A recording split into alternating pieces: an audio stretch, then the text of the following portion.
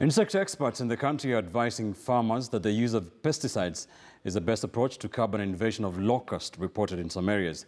Experts across the East African region are on high alert after the highly destructive locust wreaked havoc on farmlands and vegetation in Somalia towards its border with Kenya in the county of Mandera. The problem of a desert locust is something that is going to be with us, and this is because of what the weather has actually changed. And what usually happens is that the number of individuals that are actually hatching from the eggs that are there has actually been facilitated by the weather change. When those eggs hatch into first insta stages, we call the new stages, then they actually meet a lot of food, and hence there is very low mortality that actually happens on this.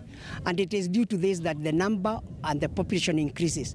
When they aggregate, because of their pheromone, then they are actually able to cause a lot of deforestation on any vegetation cover that they come across. Currently in East Africa, this has started right across from Somalia, and we can see now the desert actually invading Kenya through the northern part of